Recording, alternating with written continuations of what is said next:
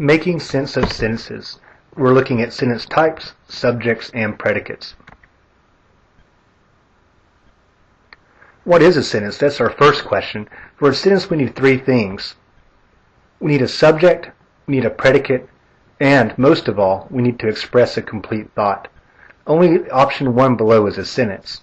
Number 2 has a subject, number 3 has a predicate, but numbers 2 and 3 aren't sentences on their own. Combine them and form a complete thought, you get number 1, the dog ate the butter.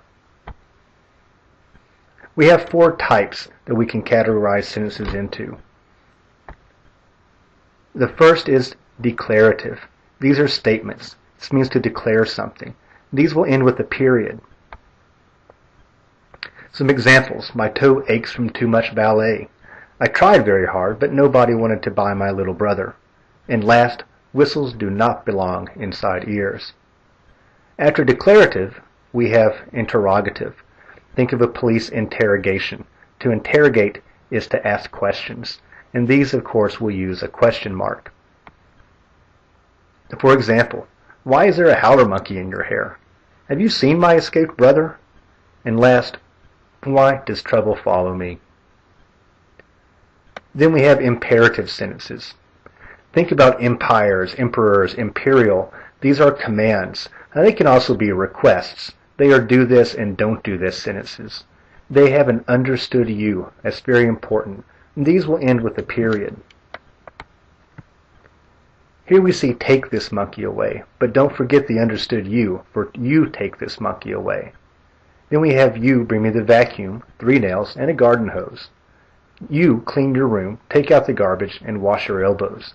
The word you doesn't appear at the beginning of each of these, but we understand that it's there. So these are commands. Last, we have exclamatory sentences. These show surprise, these show emotion, and of course these will use an exclamation mark. Some examples. No, don't take the monkey, and you won first place, or my brain hurts. So let's take a look. Which type are these? An army of fleas has assaulted my dog. Have you seen an itchy dog? My dog has fleas, lots of fleas. Take my dog to the vet, please. Don't eat the dog.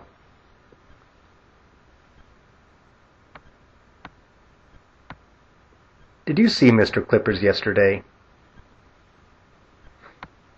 Mr. Clippers is on the prowl. Stay away from Mr. Clippers. Don't take candy from Mr. Clippers.